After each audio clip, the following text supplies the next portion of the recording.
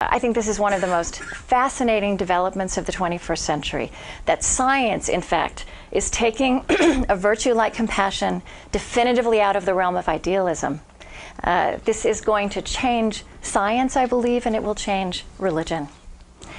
But here's a face from 20th century science that might surprise you in a discussion about compassion.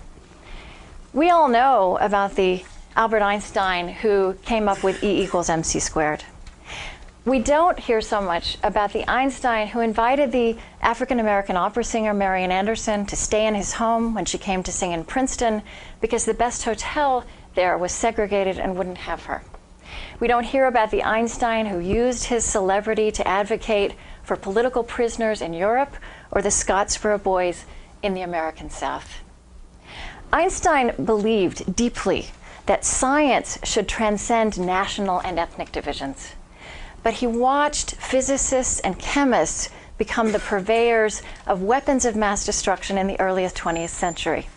He once said that science in his generation had become like a razor blade in the hands of a 3-year-old. And Einstein foresaw that as we grow more modern and technologically advanced, we need the virtues our traditions carry forward in time more, not less. He liked to talk about the spiritual geniuses of the ages.